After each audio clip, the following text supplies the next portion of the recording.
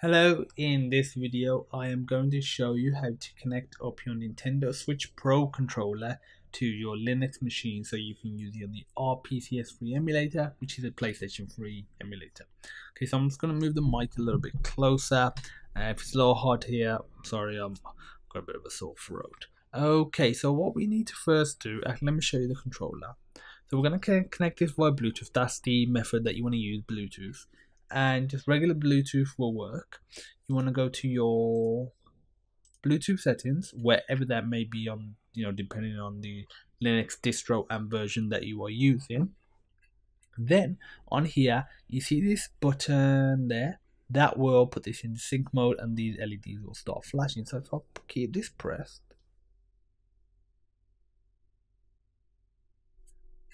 got it pressed, about 3 seconds should be fine. As you can see, it's appeared here, so click that Pro controller. It is now connected. It's still flashing, that's just a little caveat, so that's just something you'll have to bear with.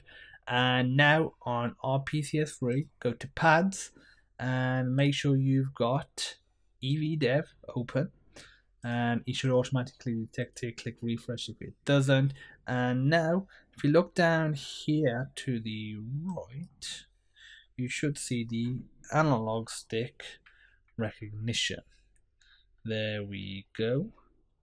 And we can remap the controls if we really want to, and we do need to, because otherwise they are wrong. So just do it like so. Right analog stick up.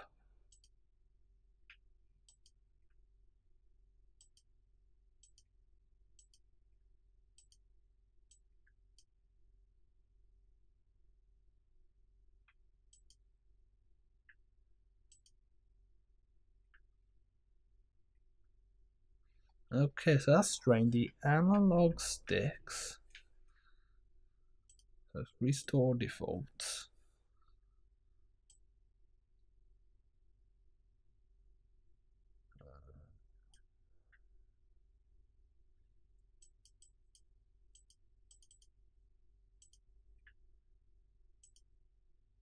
Okay, so the analog sticks don't seem to be working very well.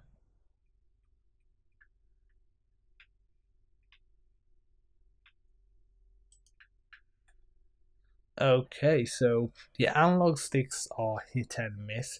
So you got vibration here, that does not work. So what you need to do is map the other controls. Let me show you. There we go. B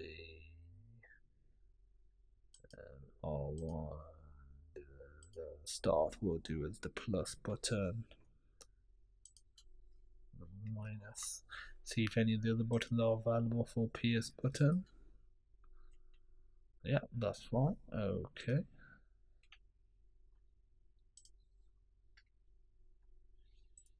Up. Left, right, and down. And now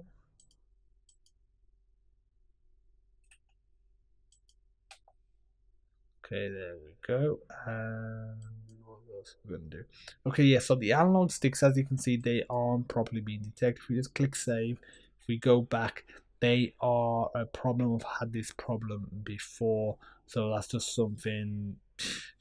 Honestly, it's not much you can really do, to be fair.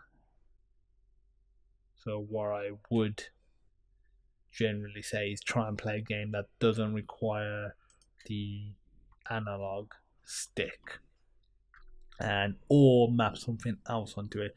So this is a little caveat of using this controller. It is hit or miss with it, but once you're done, click save and you are actually all good to go. But again, I just wanted to show you how to do it.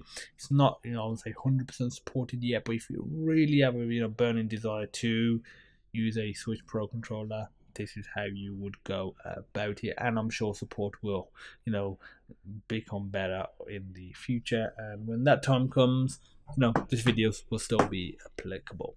So that is it. Thanks for watching, and I look forward to seeing you in the next video.